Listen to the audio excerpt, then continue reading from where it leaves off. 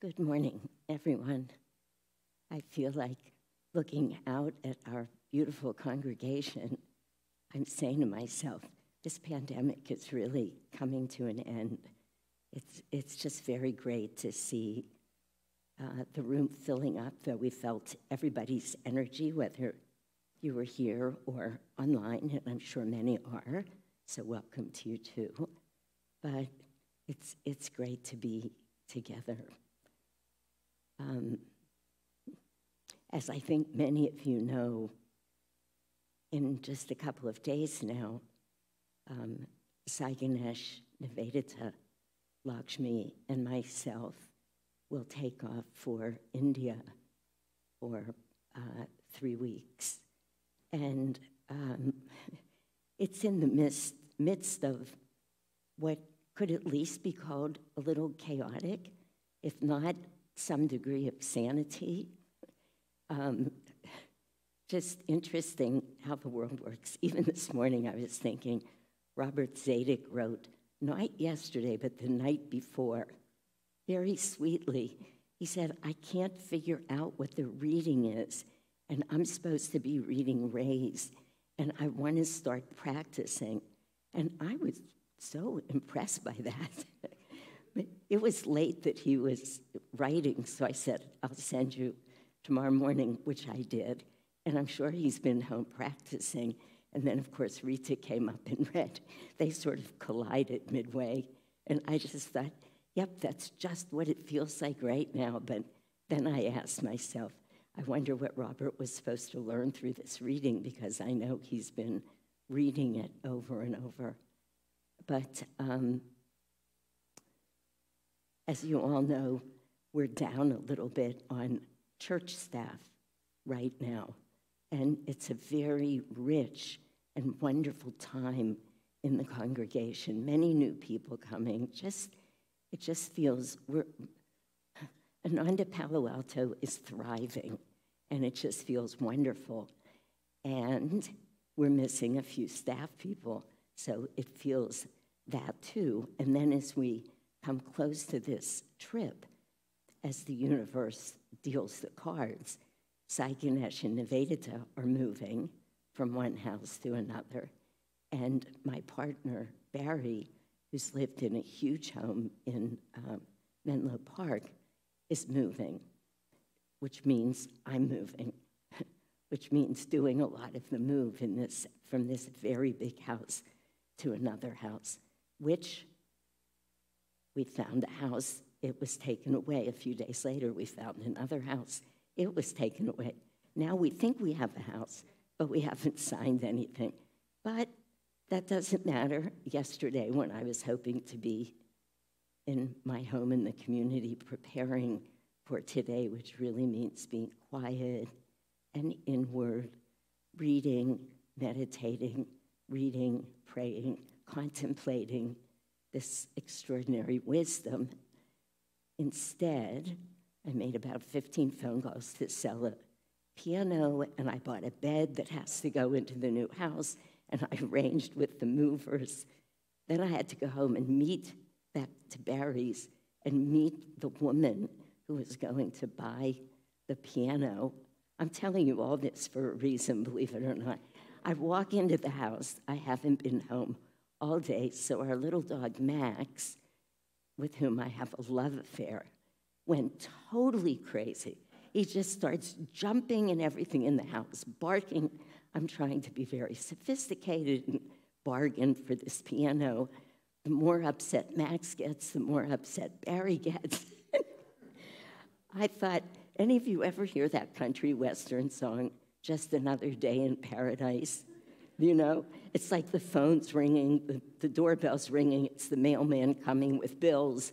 I go to get the milk, but it's sour, the washing machine breaks.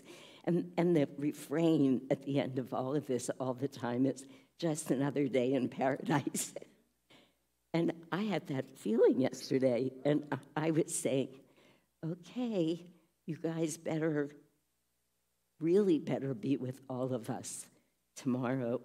And then I went back to my place in the community and dove deep with this lesson, which was just so perfect, really, so perfect for all of this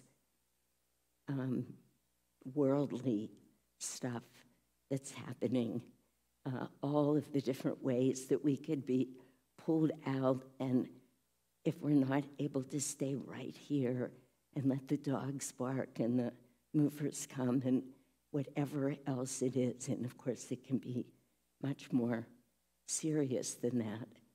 But when I got here and our chanters started singing Sri Yogananda, Guide to Inner Freedom, steal into my heart of hearts, banish all delusion, well, it just made me start to cry, because really it was such a perfect song for life, for all of what's going on out here, and for this beautiful, beautiful reading. It speaks to all aspects of it, whether we're trying to stay centered in life or whether we are consciously and thoughtfully on this road leading to away from ego consciousness back to Christ consciousness, which is, of course, the truth inside of all of us, no matter what's going on. But we've been fooled a little by Maya, by delusion, by just the reading from the Bhagavad Gita today, by desires, by attachments, by everything in this world that calls to us in such a strong way that we should be chanting this chant constantly. Steal into my heart of hearts and banish all delusion so that we can stay steady. I've had this feeling with this journey that we're about to take to India, that it wasn't like, gee, let's go to India. That would be fun and wonderful, which I think it will be. But it feels to me that we're being called there, that we're being taken there to have a profound experience. It's a pilgrimage. There's only 4 of us going, but it is a pilgrimage. That means we have to be in every moment, and no matter what is happening in this worldly way, we need to remember what the larger journey of this life is. So we are getting on a plane, we are flying to Delhi, we are going to go to different places, but really where we're going is deeper and deeper and deeper into our heart of hearts. Steal into my heart of hearts and banish all delusion. And I feel if we get ready for that, that this trip could be deeply, deeply meaningful. And of course, if it's that for us, it will be that for all of you, because we're all so connected. I remember Dambara saying to me once, when anyone goes into seclusion or anyone goes on a pilgrimage, all of Ananda benefits from the seclusion or from the pilgrimage. So it just feels like such a whirlwind. And then I find myself crying with a chant, feeling so devotional, from a crazy place yesterday to this heart of hearts. And then I knew I couldn't cry because, forgive me, but I see there are several new people here. And I thought, oh, dear Lord, if I just get up there and cry, they'll think they walked into the loony bin now. We cannot have that happening. You know, when Swami Kriyananda's mother passed, I heard this story. I was not there, but I heard Anandi, Anayaswami Anandi, tell this story years ago. She said that many people from Ananda came with Swami Kriyananda down for the service. And it was in an Episcopalian church. And she said it was rather obvious that there were a fair number of people with Swamiji. So when the priest got to the point where he was going to offer communion, he felt that maybe he should state what the qualifications were for being able to take communion, because he wasn't sure who these people were. So when he got all done saying what one needs to do, which was probably his notion of being a good Christian, Anandi said Swamiji got up and took communion. Several of the people got up and took communion. Some were confused and they waited a while, but then they went. And a few felt, I don't really fit all those qualifications. I'm sure there were probably more Jewish people there in that group than anything. But anyway, she said afterwards, Swamiji took everybody aside and said, never let anybody decide for you what it means to be a Christian. And he was very serious. He said, this is a very personal journey, this journey towards Christ consciousness. And there are many ways to be moving from ego consciousness to Christ consciousness. And as long as we're on that path and making that effort, then we, of course, are good Christians. I know some of you have heard me tell this story of the patient that I was seeing some years ago at Kaiser. I made some mention of the Bible. I have no idea why now. It was a medical clinic, but felt appropriate at the time. And he said to me, oh, are you a Christian? And I thought about it, and I said to him, you know, I am, but I don't think you would think that.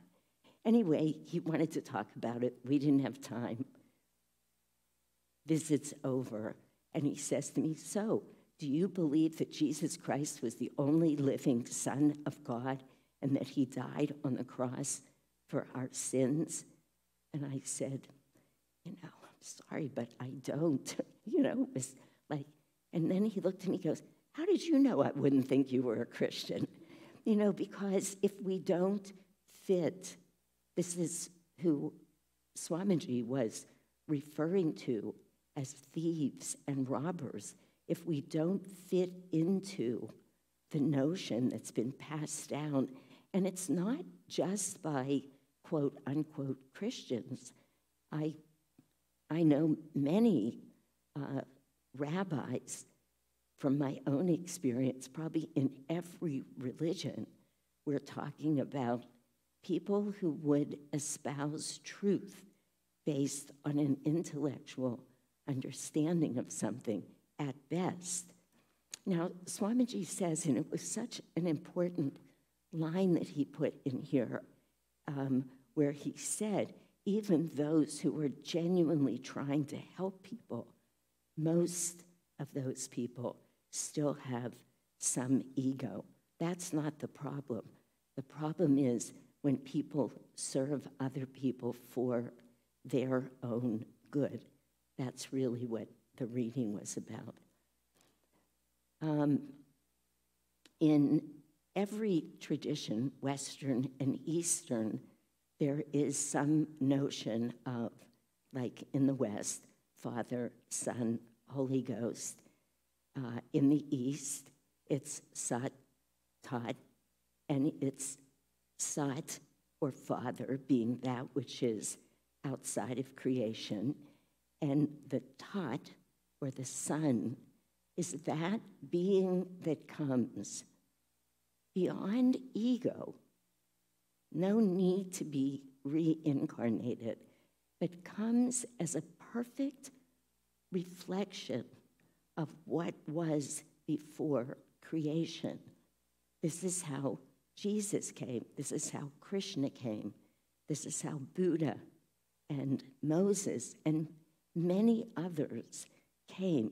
They came as perfect reflections of that which is indescribable, that which is infinite, that which is, as Yogananda says in his poem Samadhi, beyond imagination of expectancy Our minds can't go there. But how are we ever going to try and get there, given how big cosmic consciousness, Christ consciousness is? We need way stations. And these avatars come, and they take a human body. And of course, Yogananda told us, the ego is the soul identified with the body. So, of course, they come with, as soon as they're in that body, there's some ego that they're dealing with. But as Yogananda so sweetly said, he said, taking on a human body or an ego is like putting on a heavy coat on a hot summer day. And that is precisely what all of us do. We are living not in our infinite consciousness, which is ours. It's right there.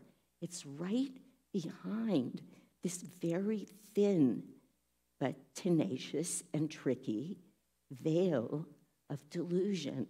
It is tricky, it's slippery, is what that veil is. So it seems very gauzy, like we could just push it away, but there's so much here pulling us back and down. The piano really did need to be sold. The house needs to be found. The little puppy needs to be trained. I mean, all of these things are going on, and they're very real.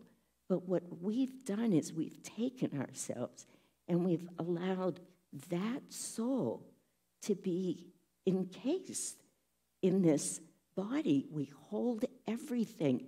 A few weeks ago, I was talking about it like compressed air, until we begin to awaken and we see that we're in a cage, we're caught.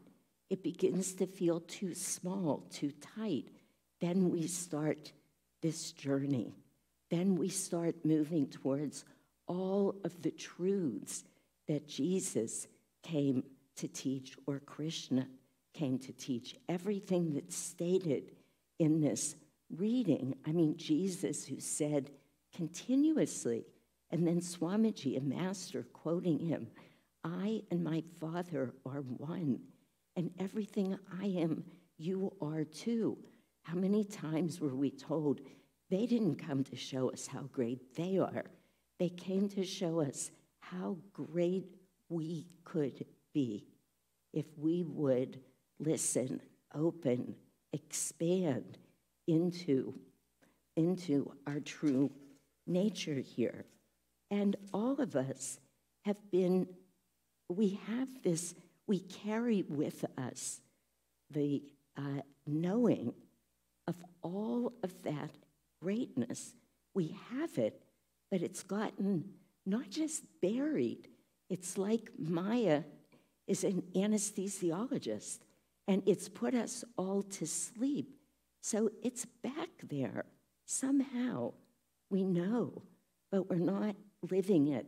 But we are moving. We are inexorably drawn towards that state of everything I am, you are too. It keeps beckoning to us. It keeps calling us. That is the greatness of God and how much we're loved, and that magnetism of God and gurus that keeps not letting us rest. None of us who are here, we are the true Christians. Doesn't matter what our original religion was. That's why there's that wonderful saying, it's wonderful. It's no doubt a blessing to be born into a religion, but it's I forget what the word is, but a curse or something, to die in one, because we don't want to be confined by that. It's not who we really are. We are so much bigger than that, and we need to do what the masters have done, vanish the veils of light and shade. They've done that. We need to do that. We need to listen to the words of this chant and just keep awakening because that's what it is.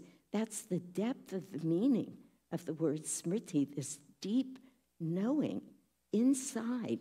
This isn't who I am. I don't belong all locked up. And look at what Master did. I was thinking about this in just a few ways, because I'm aware I'm not saying anything most of you don't already know. You know, truth is one and eternal, and in the end, it's kind of very simple. We stand up here week after week, or we all take classes together. We try and find more and more and more ways to say the same thing. But that's what we're doing, because as we hear it again and again and again, that little memory says, wait a minute, I remember that. Wait a minute, I'm not going to get shaken by all of what's going on. I'm on my way to India to meet the masters. I'm going to stay right here. I can do this. Of course I can do this. Jesus told me, Master told me, Swamiji came and told us, all of the great ones say it. Yes, you can. So of course we can. They didn't say, well, you can, but you can't, and you won't, but you will. No, every one of us, it's already there. We just have to part the veil. That's all we need to do. I thought about, we talk so often about the techniques, because how many tools are there? So I wanted to just mention a couple of our techniques in a different way than we usually do.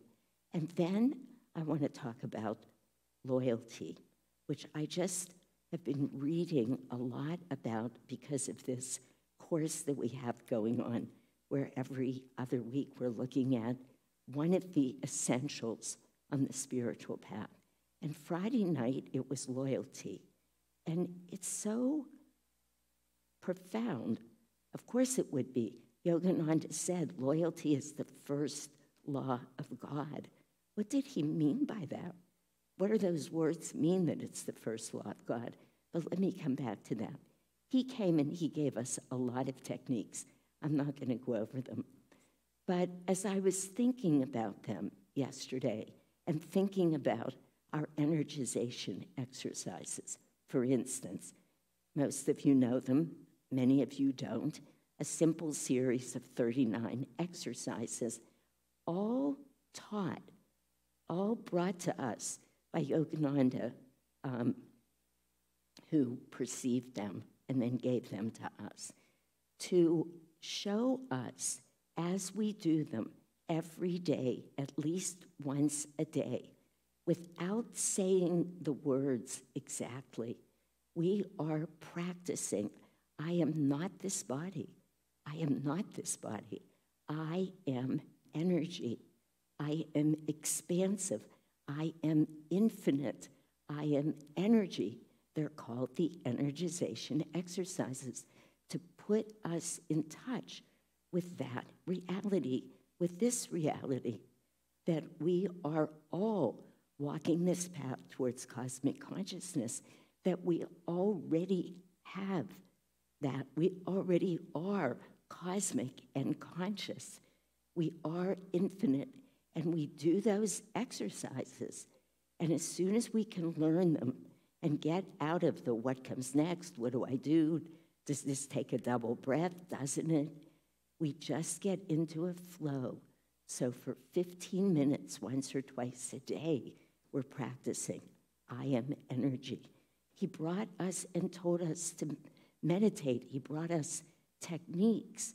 He told us to meditate on the qualities of the divine, to meditate on peace, on calmness, on love, on power, on sound, cosmic power, sound, Om, the comforter, that vibration out of which everything was made manifest.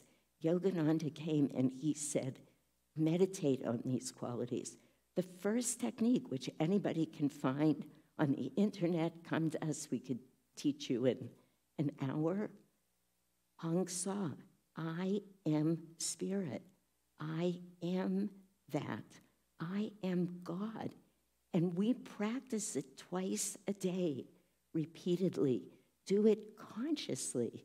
It helps us awaken ever more perfectly to our truly divine nature.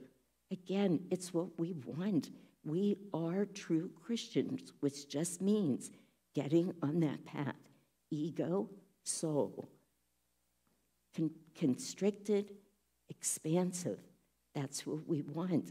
I wanted to, so let me just finish that little section and say I could go on.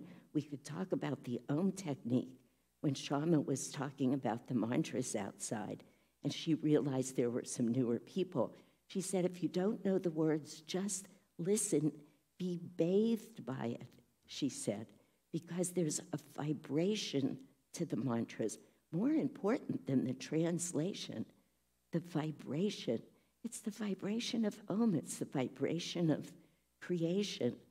So every Sunday when we're using these mantras, we have been given enough tools that we could be slipping into one of them every moment of every day until we begin to feel who we are. We begin to feel the Father within. We begin to know without a doubt, I and my Father are one. I just wanted to share this, something that Swami Kriyananda wrote about loyalty, because, of course, I'm not going to try and do the class over, but it's very powerful that Yogananda said repeatedly. I must have read it in 10 talks that he gave. It's in books. Swami Kriyananda always quoted it. Loyalty is the first law of God. Now we're talking about how do we help ourselves remember who we are. That's the topic of the whole reading here. Swamiji says, the most important aspect of being a true disciple and overcoming the tests on the path is the commitment of loyalty, the commitment of trust. Master, who's Yogananda, said that loyalty is the first law of God. Even while he was living, many disciples would go rushing from one teacher to another, but they didn't get God. One has to be loyal to one's way, to the way God has sent, meaning our gurus find us. Once we've taken discipleship, once we know we're on our path, there can't be any question. Or as Swamiji says, we find ourselves with one foot in two boats and we fall in the middle. We have to stay loyal. By doing this, loyalty becomes such a direct pipeline to the spirit that we're totally absorbed in that vibration. And then, so if we just practice and stay conscious of what it means to be loyal, not to the man Yogananda, not to the man Kriyananda, not to the organization of Ananda, but to the truth behind all of it. That's what loyalty means. It means we've experienced truth and we're going to stay loyal to it. Swamiji says further on here that when he first met Master, he said, even a week before, I had never heard the words guru, yoga. Nobody was talking about that then. And these are his words. He said, I was in a state of mental turmoil. Now, he was 22 years old, mind you, with all the new thoughts being thrown right and left by disciples who took them for granted. But he said, here was how I just want to quote him. He said, the only way for me was to have absolute faith in what Master said. So when somebody would tell me something that made no sense, how many times does that happen to us? Or maybe it makes sense, but we can't do it. He said, I would always say to them, did Master say that? And if they said yes, I was all in. That was it. whether it made sense or not. Now, I just want to keep reminding us this is not a new topic. This is technique. This is loyalty. This is right attitude. This is courage. These are all of the things that we're talking about in this year or two long course. How do we get on the path and stay on? Because we're being called. We would not be here if we weren't being called. And I'm saying, wow, look at this. There's, I don't want to say an infinite number of ways, but maybe there are, because we're all so different. But there are certainly a huge number of ways that have been put right in front of us. They've been handed to us that we can do. Do the techniques that an avatar brought to us. He wasn't just trying to waste our time. He wasn't. And remember, Maya is slippery. Nobody intends to be greedy. Nobody intends to lie. Nobody intends to steal from other people. But we do. How does that happen? We just start twirling off over here. We've been given everything we need to stay true to our course. So I started out by saying, wow, it's a little crazy these days and a little chaotic and a lot going on. So what? So what? So the doorbell's ringing, so the mailman's bringing bills. So we're trying to pack our lives into boxes, then unpack them in the next house. Really, what difference does it make? There's only one thing that matters, and that is our dedication, our devotion, our commitment to what our heart is telling us is true, what our soul knows beyond a shadow of a doubt. And that is, we are one with God. We are in that love with the divine. We've forgotten, we've been put to sleep, but we are waking up, and we can accelerate that course to any degree that we want. Takes a little effort, but what else are we doing here? So let's remember, really, it's the simple things in a way. It's all that's simple that just keeps bringing us back home. Whenever we're drawn out, we say, wait a minute, I don't belong over here. No, I belong here. Let me come back. Let the dog bark and the man yell. I'm coming back. I'm calm. I'm peaceful. Master's holding my hand. And he always is. God bless you.